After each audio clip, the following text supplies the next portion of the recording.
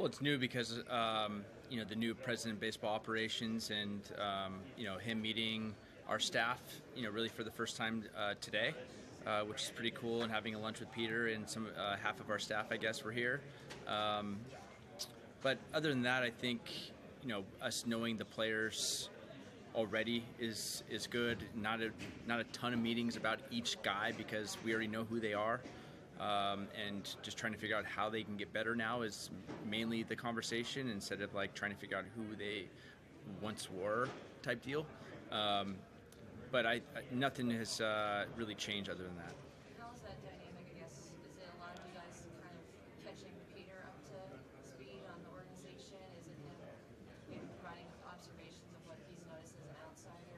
What's that dynamic? I think it's a combination. I think Peter is one of the brightest guys around, and obviously really smart. I've already learned a lot from him in the last couple weeks of how he sees things. I think if I gave him my take on everybody, I don't think that's fair because I want him also to make his own opinions of people in the organization or players or whatever, and then if we can bounce ideas off of each other as far as the players and staff and that type of thing. But yeah, I think it's a lot of organic conversations. At this time of year, there's a lot of evaluating players and processes. Do you have time to do self-evaluation to look kind of back at the manager you were over this season and look at areas where you think that maybe you could improve? Every day, yeah. I mean, that's part of growing, and I think it's I tell the players every day, like, you have a chance to either get better or worse when you enter the clubhouse. It's the same thing for me and our staff. I just don't believe in the saying like you are who you are. I always feel like there's a chance to get better, and I know that I was not perfect by any means during the season. So you reflect every game, and then when the season ends, then yeah, I mean, I got my wife telling me all kinds of stuff that I need to get better at, right? So there's always stuff to get better at. But yeah, you reflect, and with young guys, pitching moves, position changes, all that stuff, you try to figure out what you could have done better to move the needle even more. And so yeah, there's a lot of reflection. What was different about the gig as a head guy than maybe we expected? Like when you got the job a year ago, how did you expect it to be? And now that you're sitting here with, having done it for a full 162, what was different about it? I didn't know if I could do it. I think that's the biggest one. Until you're a manager, I think there was some nerves and some anxiety to know, like, can I really do this thing?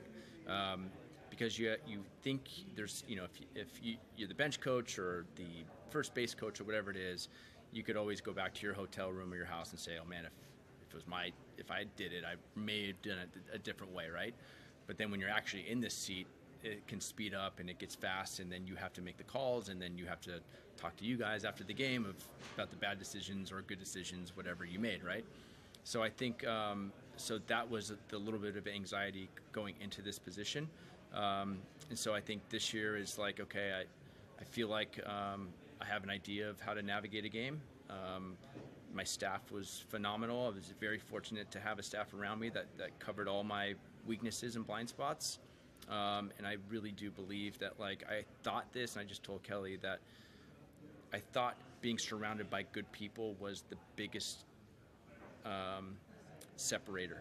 And as far as like going through 162, now I'm convinced of it. It's a people business, and when you have 162, you need to be surrounded by people to help you grow and to learn, but also have fun to come to the ballpark every single day. And if I don't have big personalities next to me, it's not fun coming to the ballpark.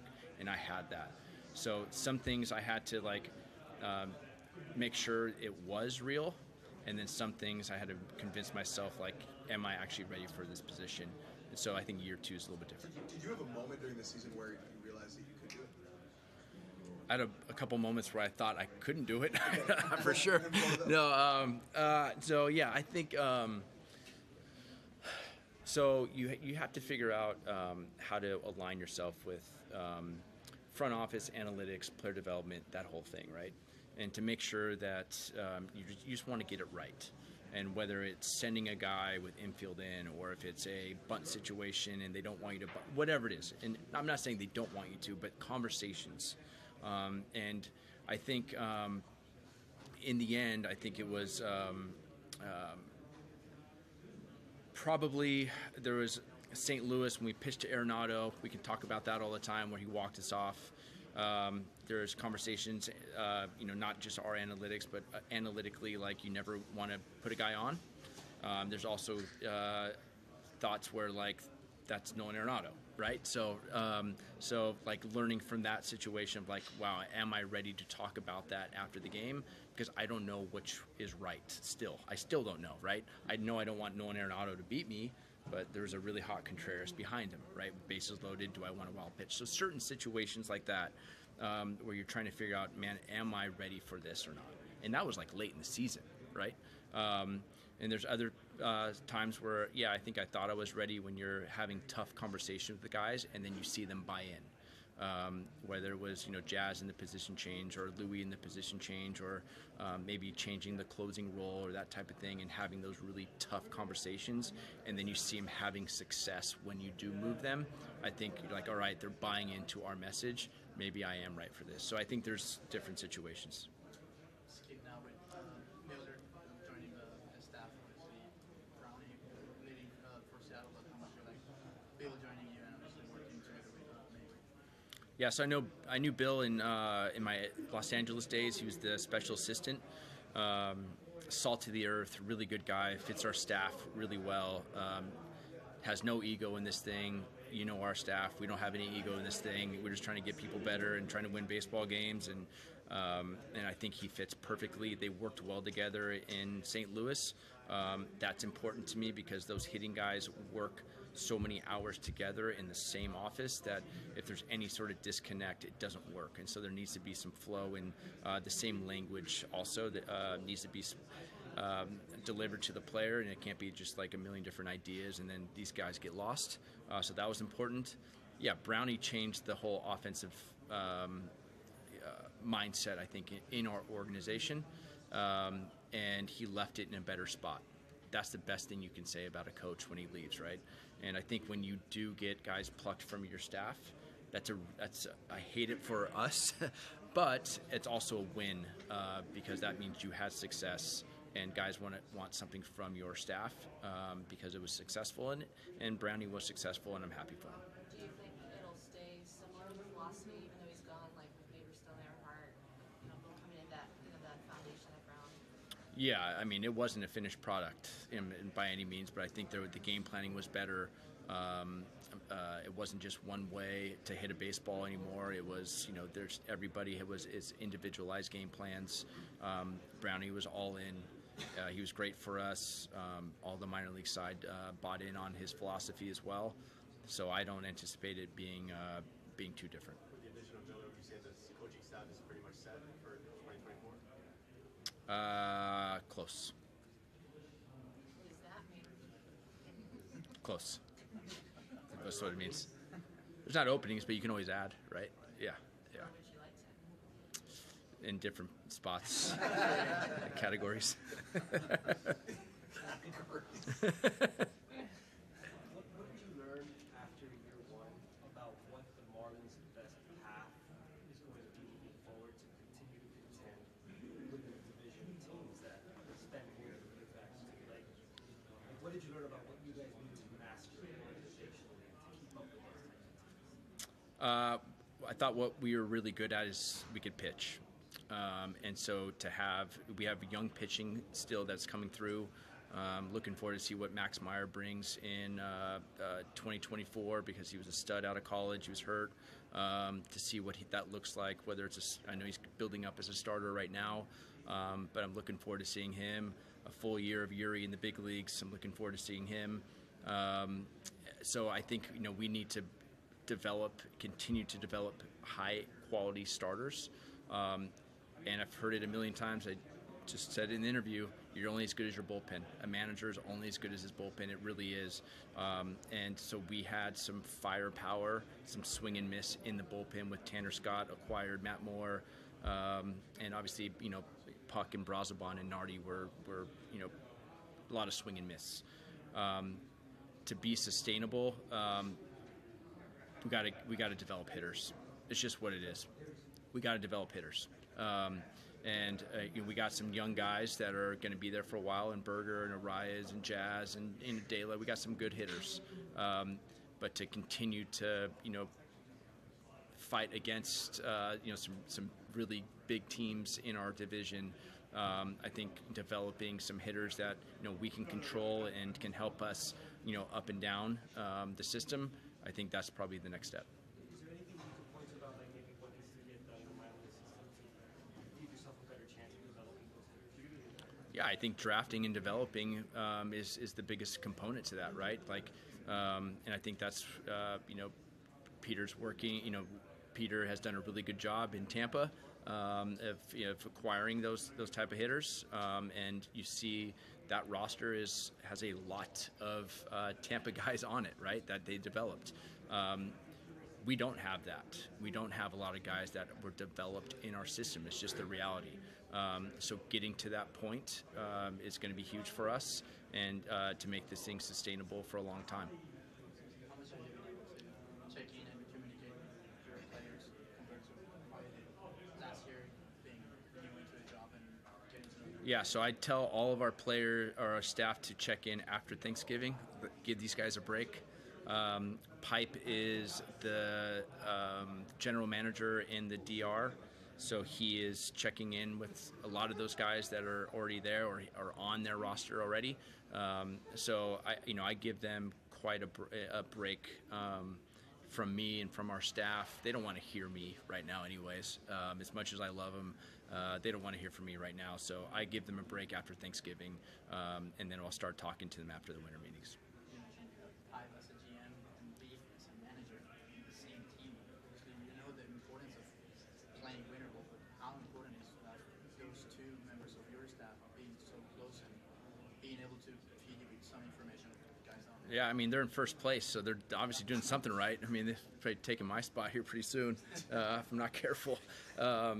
Yeah, Beef is awesome. We're fortunate to have him his first year managing down there, which is pretty special. And to me, Pipe, I'm not sure how he's not a manager already, so I'm very lucky that he's next to me during the games. But yeah, it's nice to have somebody down there watching players internationally every single day during winter ball. Two guys that are on my staff. So not only some of our players that are on that team, but having conversations with our front office about guys that they like or they see that maybe we could potentially acquire is always nice to have. With shortstop kind of open there, is the team open to bringing Jazz back to the infield by any chance? I don't see that happening yet. Jazz really took off kind of the second part of the season in the outfield as our center fielder. So I don't anticipate that happening just yet. You mentioned obviously developing those homegrown hitters until that takes time. How in the short term, I guess, how do you guys build up that offense as trade free agency? How many bats do you think you guys need maybe in order to be able to continue competing in the division? I think that's a Peter question. No,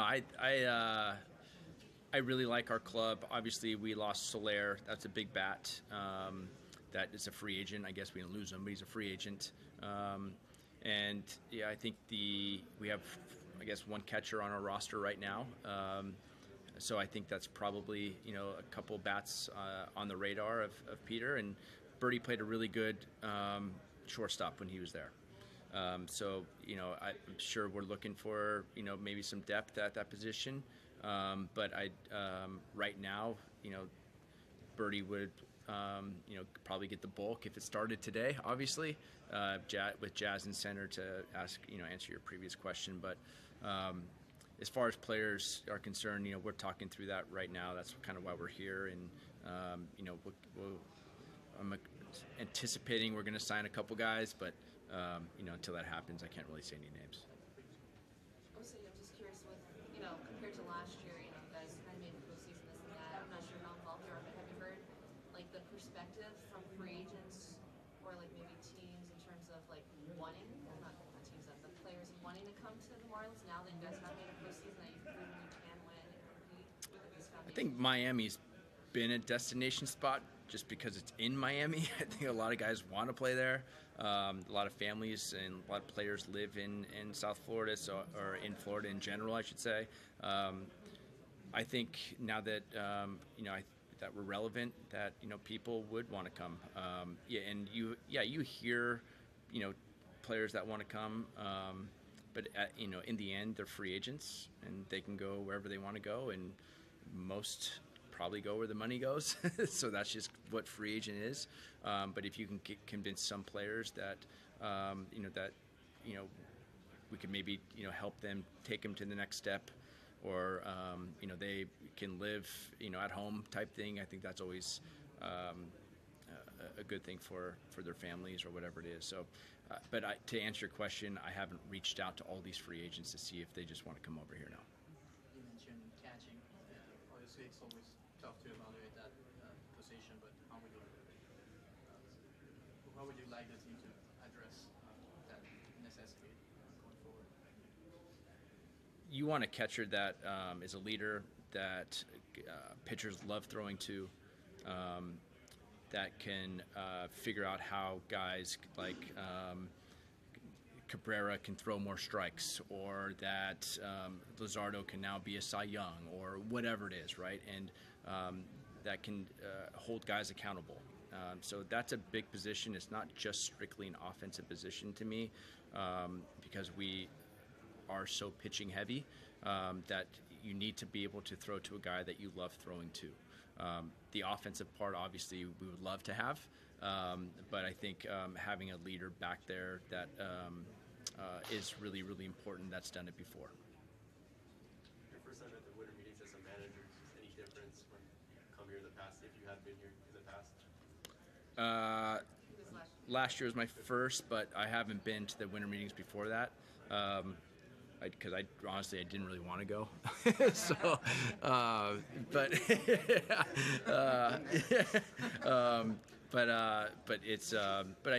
will say that it's been this year and last year is again building relationships over again, right? Last year was like building all these relationships with the front office, and I'm kind of doing it again. Going off of that, I guess it's not only just the first time everyone's together, but you probably during the season don't have the whole brain trust, I guess, around each other that much, during the season. Like whether it's you and then the front office people, because everyone kind of goes their separate ways. During the off season, you're saying? During then the season, like you're probably not all in the same room. Like during the season, I have we have meetings quite often. So yeah, I mean, I would say like the minor leagues and all those guys being the affiliates being here, it's good to catch up. But I also we're constantly talking to coaches up and down the organization and front office, so it's good to see them. Haven't seen them in a couple months, but those conversations happen all the time. Team's not a finished product obviously yet, but just are you already thinking of like, oh, this is where like X could be playing, or this is where Vidal, who we just acquired, this could be where he slots in? Have you already given consideration? You think about that when you have your roster right before spring training, because you just don't know what pieces are going to come, or potential trades, or however that works. I think acquiring a bunch of really good athletes and really good big leaguers, and then figuring it out after is always a plus. But there's not. I know. I mean, Brujan's playing down the DR. I talk to Pipe about him all the time. I talk to. I know X. I have an idea of where he can play and where he. I think outfield is probably going to be part of the equation as well this year. So yeah, I mean, you think about your roster, but until like you get that set roster before spring training, a week or two before, that's when you kind of navigate and see, unless there's like a complete position change like we did with Jazz. I know we touched on it earlier in the offseason, but would you say that Tanner Scott is the closer going into this year? I mean, Tanner's going to pitch in the highest leverage situations we have. So whether that's if you want to say closer, then that's fine. But we pitched him in the 8th inning and 9th inning last year, and so you lose games in the 7th, 8th, and 9th inning. It's not just the 9th. So if the meat of the order is in the 8th inning, and I need Tanner there, there's a good chance he's going to pitch it. Because if I don't use him in the 9th because we just lost in the 8th, then I'll be kicking myself. So I think he's our best pitcher in the bullpen, if that's what you're asking. And he'll probably get the bulk there, but I will use him in spots to get out of big jams or to use in the meat of the order in the 8th inning. Have you watched Japanese pitchers video this off-season? For example, Yamamoto, Imanaga. I have, yeah, I have. I think it's tough not to see, some of the highlights that are going on in Japan or that went on in Japan, and I'm very aware of the talent that's out there, and a very special pitcher who has swing and miss that you just cannot find. It's tough to find, I should say, that has some outlier pitches that are tough to hit, and when you miss bats. There, it's usually translates here as well, and he's going to be very good for a long time. Skip, Nashville has been brought up as a potential landing spot for an expansion franchise if the league were ever to do that. You haven't spent a ton of time here, but you've played some minor league ball around the state of Tennessee. In your experience, what would make this such a good spot to get a team? Yeah, I love Nashville. We've been at CMAs. My wife is a huge country fan, so went to CMAs last year. There's stuff to do, obviously, all around Nashville. We loved coming here. I played for the Memphis Redbirds for a number of years, and we came here all the time. And this was a place that you kind of circled on your calendar of like, we can't wait to go to Nashville. I think first of all, the people here are incredible. The fan base, sports fan base here is in Tennessee is really, really good, college and professional. So I think it'd be a destination place that a lot of people would want to come and see a professional team play. Skip, were you surprised at all with just the D-backs and the Rangers and how the whole playoffs unfolded? And does it give you hope as well that the D-backs, you could be there too, possibly? I thought it was great for the game. I'm not surprised because it's humans playing humans, and you just never know. Once you get into the playoffs, you just don't know what's going to happen. When you play the Diamondbacks, you know how hard they are to play against and to game plan against because of the platoon situations that they have. They can beat you with speed. They have two aces on the mound with Kelly and Zach. So it wasn't surprising because of how well they were coached. The firepower that the Texas Rangers had, it wasn't surprising. They kicked our butt in Arlington this year, so that was not surprising at all to see them. But it's the hottest teams usually in October, and also not surprised because Arizona was a good team.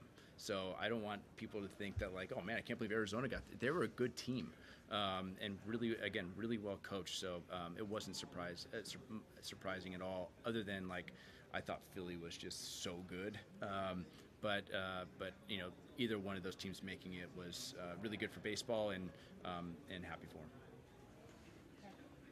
Good. All right. Thanks. You got it.